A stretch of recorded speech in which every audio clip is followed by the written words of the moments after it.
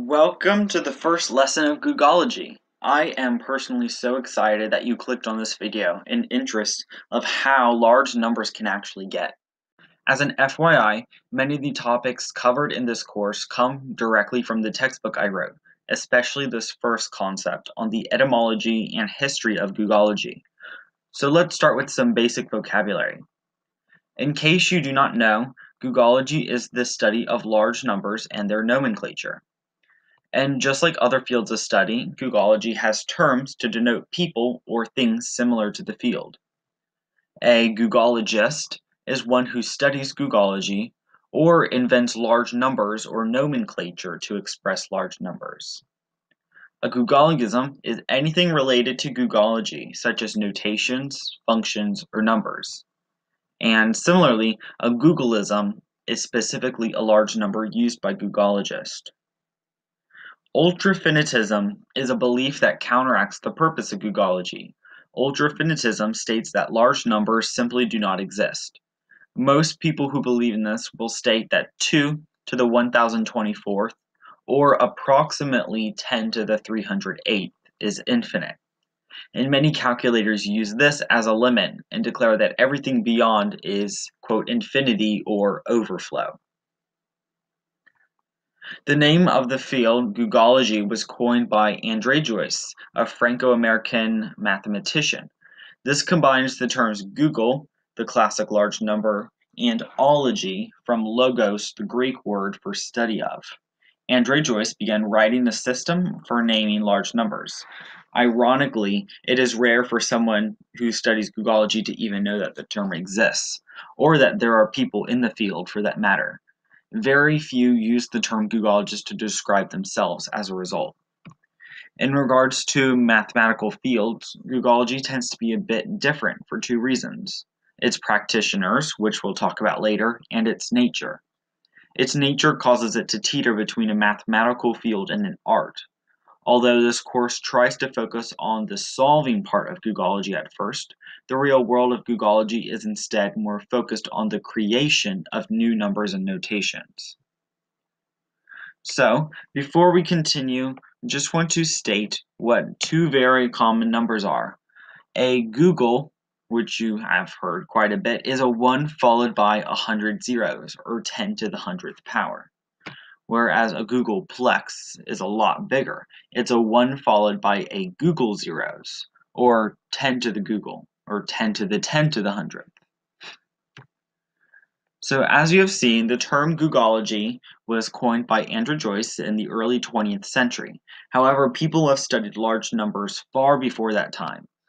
The earliest known work of, quote, Googology is the Sand Reckoner, written by Archimedes, a Greek mathematician in the 3rd century BC. He invented systems of creating larger and larger numbers, approaching 10 to the 8 times 10 to the 16th, or that's a 1 followed by 80 quadrillion zeros. Many religious texts also involve large numbers. Although the Bible does not definitively mention any numbers beyond 10 to the 8th or 100 million, it uses hyperbole such as the sand of the sea or the stars in the sky. Now, over the course of the next 2,000 years, a few things do happen in regards to the field of Googology.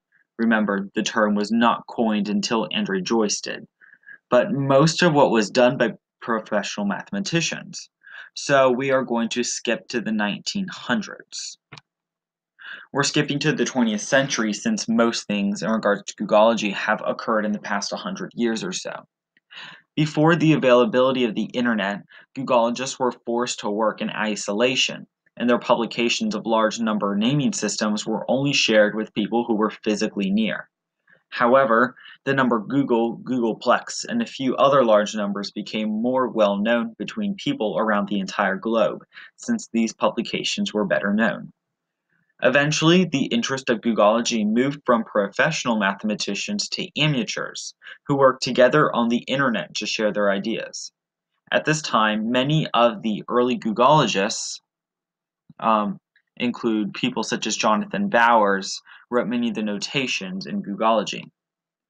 And to conclude the 20th century history, the most important thing to remember is that the advent of the internet caused a confluence of ideas to spread, as well as an increasing interest in large numbers. These ideas can be found on websites dedicated to Googology, such as the Googology Wiki, Robert Manuffu's site of the large numbers, and One to Infinity, each created at the beginning of the fallen millennia, or the early 2000s. Then, since 2002, a group of large number enthusiasts claiming to be Googologists have been added to the Googology community. These people have been the most active in the entire history of Googology. These people tend to be between the age of 10 and 30, and these people have developed a culture with a particular challenge. Perhaps it could be to find the largest number you can come up with, but this opens up the door for ill-defined numbers. Ill-defined numbers are numbers that have an arguable definition, that can be interpreted differently by people. Also, any infinite number is also not usually recognized by Googologists, with the exception of ordinals, which we will talk about much later in a different video. Another weak type of number is called a salad number. These are numbers that are a messy collage of uncorrelated notation, such as the one you see here. These numbers are extremely frowned upon in the Googology community. Instead, Googologists try to search for definitions that are clean to avoid ill-defined numbers, for numbers that involve as little calculus as possible to avoid infinite solutions, and numbers that sometimes involve set theory to avoid ill-defined numbers. So instead, a better challenge is to find, quote, the largest number you can come up with using the simplest tools. As far as mathematical fields go, Googology is an oddball. It precariously teeters on the edge of what we call science, becoming more of an art form as opposed to a mathematical study. And although Googology remains and will probably always be an obscure, esoteric, or impractical study, it is at least now has a name, a history, and a community. Here is a big list of some famous Googologists, or ones who have done some sort of significant addition to the study of Googology. I will not be going through this, but you can pause the video now if you'd like and just look through them. And there are also 3 eras in the history of Googology, starting with the pre-internet era at the very beginning of the 20th century, and then the net community era starting in 1996, and the World Wide War era in 2008 and continues today. One of the biggest questions to ask regarding the history is who is the founder of Googology? There are 2 common responses, Andre Joyce and Jonathan Bowers. Recall that Andre Joyce coined the term Googology, and Jonathan Bowers created Beef, a fast-growing function, and spread the popularity of Googology. And between these two, it seems hard to determine who did more. So we're going to look at some of the good things and the bad things of each of these people. Andre Joyce, a reason you might think he is the founder is because he coined the term Googology, and also was the earlier of the two. He was much earlier than Jonathan Bowers. However, there are also some problems with his work. There are many mistakes, and also his work more seems of a joke than an actual legitimate mathematical publication.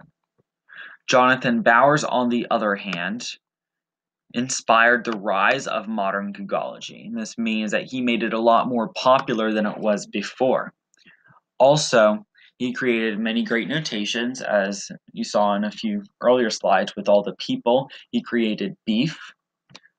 And however, many people today are trying to ignore his work for some reason. I'm not exactly sure why, but also his work is very disorganized on his website.